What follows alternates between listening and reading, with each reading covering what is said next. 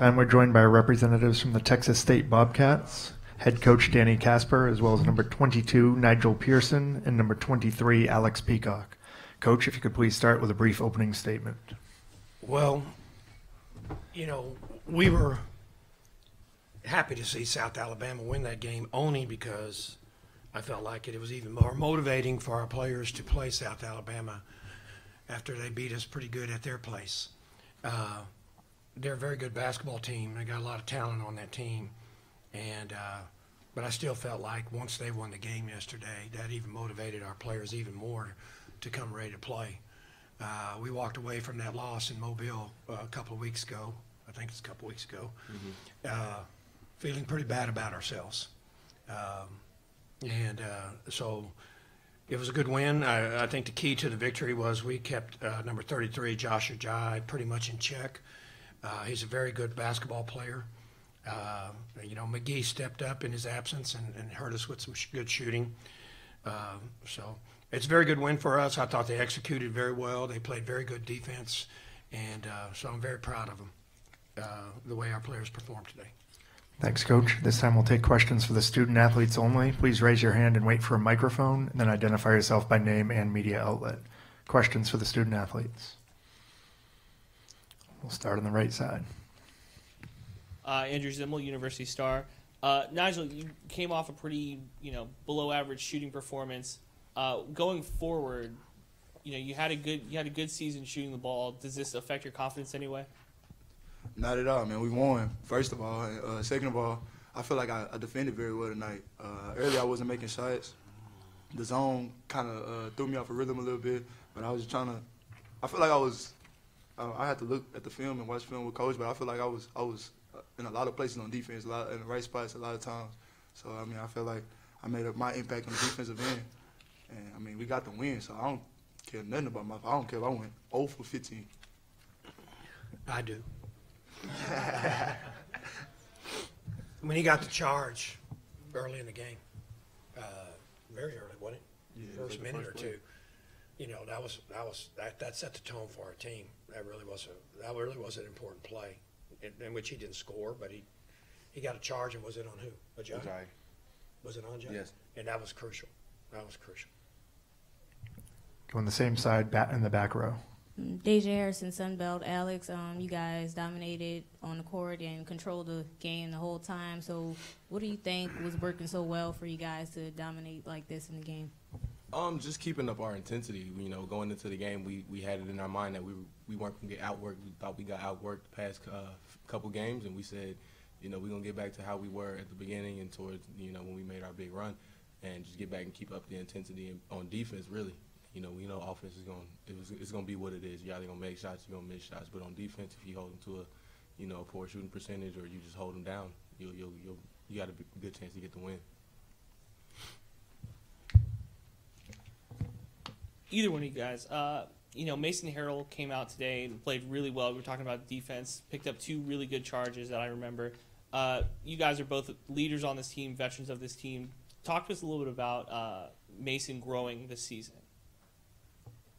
The biggest thing I've seen in Mason is just his confidence. Early on he was like, he's a freshman, so he's kind of got that shake. He went from being Gatorade Player of the Year in Oklahoma to being the 6th, 7th man. So it really was just his confidence growing, knowing when to pick his spots, knowing how to mesh with the team.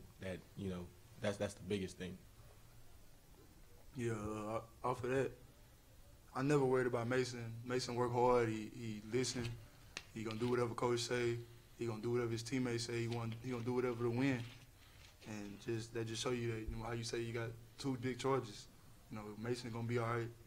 Mason is, as our backup point guard, could be a starting point guard and plenty of teams in the Sun Belt. So he's just growing, getting better. This is what's gonna happen over time for Mason. His future bright. Any other questions for the student athletes? We have time for one more here. Oh, sorry. Right back on the right, please. All right, great. I'll ask one more. Guys, ball movement today. Alex, you played a really crucial role. Intensity. Ball movement was a big factor coming in. Did you game plan for South Alabama after coming off the loss? You knew you had to move the ball more? Yeah. our offense when we were down there was kind of stagnant. A lot of people, we kind of fell in love with the three a little bit, and so we just had to play in the attack, move the ball. When you get in the paint, everything widens up. If you get the ball in the middle of that zone, everything widens up. So that's really what our game plan was to, just don't settle and get the best shot you can. All right, thank you very much, guys. Student athletes can head back to the locker room. Thanks. We'll have someone to get you back there when you get out to the door, too. And we'll go ahead with questions for Coach Casper at this time. Coach Casper, Alex picks up 2 early fouls. You bring him on the bench. What do you tell him? Not much. I mean, that's part of the game. I just we got to hope that the people that are coming in can hold his water until it's his time to come back in. But for 2 quick fouls, 17 and 9 is good. We talked about getting 5 charges today. I remember 3, and some other people trying to get some. And so I think we got 3. We talked about getting 18 offensive rebounds. We got and out rebounding them by 15. We out rebounded them by 14. And we got 15 offensive rebounds. We talked about shooting 28 free throws today and making 21. Well, we shot 27 of 35. So a lot of the things, and we told them we cannot shoot a bunch of quick threes, and we only shot 12, and we scored 79 points. So this is a great teaching game for our guys. Our defense was pretty good. Our shot selection was pretty good. There's something else we did. We changed our offense a little bit after studying them. We went to a different zone offense that I actually we came up with it when I was at Stephen F. Austin against UTSA when my assistant Robert Guster was at UTSA. They were running the same type of defense that UTSA ran back then, and that's where I take some responsibility for that loss at South Alabama for not thinking of this quicker. I don't know if people know this, but these guys, we didn't like the way we lost to South Alabama, but I want to give them some credit. I'm not going to make any excuses for UTA. We just got beat. But at South Alabama the week before on Monday, 3 guys did not practice: Peacock, Quentin Scott, and Nigel Pearson. On Wednesday, Trey and Marlon Davis joined them. 5 did not practice, and we left on Wednesday to head to Atlanta. I did not know if some of those guys were even going to make the trip. And so, yes, I was very disappointed about the South Alabama loss. It would have given us a conference co-championship. But then when you think back about what they went through, having 5 guys having the flu, and one other one caught it on the last day, the day we played Saturday, Akeem Dashner. He missed the UTA game because he had the flu, and he missed practice all that week. And so on top of that, Trey came down on somebody's foot 5 minutes into the game, and he tried to go, but he didn't play very well, and he was handicapped a little bit. We won 1 out of 2, and in hindsight, I looked back and said maybe I ought to be a little bit more thankful for what we got out of that, concerning all the negative things that happened to us that week. Now, I don't know if a lot of people know that. People close to the program know that, but maybe not a lot of other people know that. Now, again, the loss to UTA, we got beat. No excuses. Yes. Joshua Roscoe, KTSW. Coach, coming in, you have a week of rest. How crucial was that week of rest? I think it's everything. This game is so mental. Maybe everything is so mental, but everything is it's such a mental thing. It really was a matter of, hey, you got to win or you die. You're done. And I really feel like the leadership came around this week. Why they didn't come around? Well, maybe it was just that UTA outplayed us. That's it. Maybe that's as simple as that, because they're playing very well right now, or they were. So, but we had a week of rest for UTA. The only difference is we were coming off the flu, quite a bit of us. But so a week back then, a week now. I just think that our guys were really backs against the wall. We decided we won it.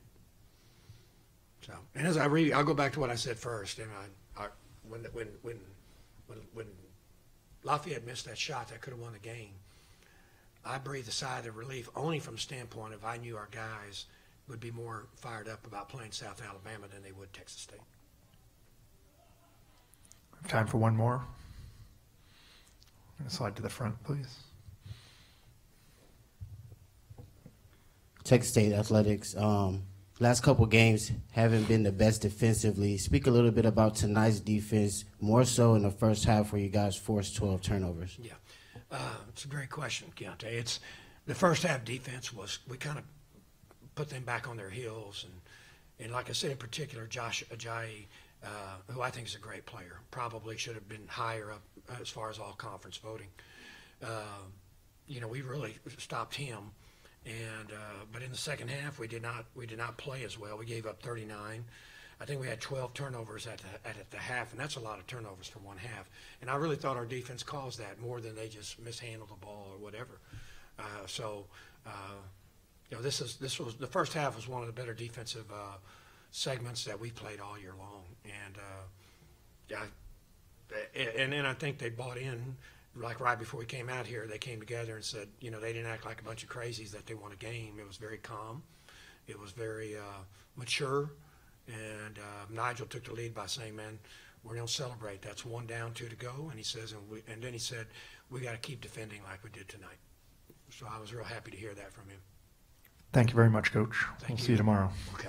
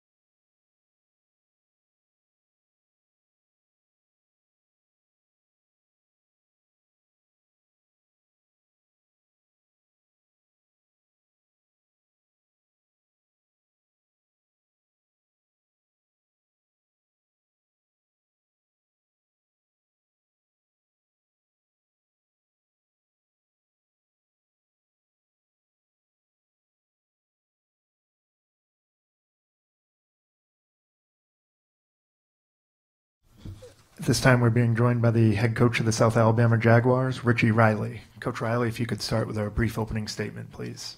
Yeah, hats off to Texas State. From start to finish, I thought they physically whipped us from a physical standpoint on both sides. Offensively, they bothered us with their physicality, their ball pressure. We didn't handle it very well.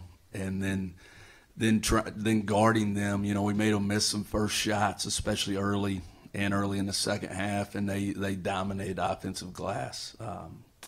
Finished with 15 offensive rebounds, out-rebounded us by 14. Hats off to them. We beat them a few weeks ago at our place, kind of messed up their regular season championship, and they came in with a chip on their shoulder, and they handled their business. I think they have an excellent chance to win this thing, man. It's gonna be a great finish. Questions for Coach? We'll go to the back left. Coach, there in the second half, you got the three-pointer with the foul, you missed the free throw, and there were several opportunities like that you had. You'd cut it to 6, but you just kind of couldn't get over the hump.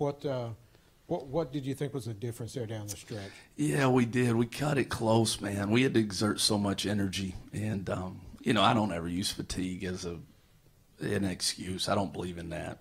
We condition really hard. We practice really hard, so that's not something that we're going to use it as an excuse because we had plenty of juice. We just couldn't make that one play to cut to one possession, and it's like that sometimes when you battle back an entire game, and I felt like we were fighting uphill the entire game, and they made enough plays, whether it was them getting fouled in the bonus and making free throws or us making them miss, and instead of us going in transition, they got an offensive rebound put back. Again, credit their kids. They got a resilient group. They came in here and had lost 2 in a row, and kind of, I thought they would win the regular season. I think everybody did, and they didn't, and they came in with a chip on their shoulder. I give a lot of credit to their guys. They got some veteran guys and a really tough group, and they just wouldn't let us turn the corner. Thank you, Coach. Anything additional for Coach? Thank you very much, Coach. Thank you all.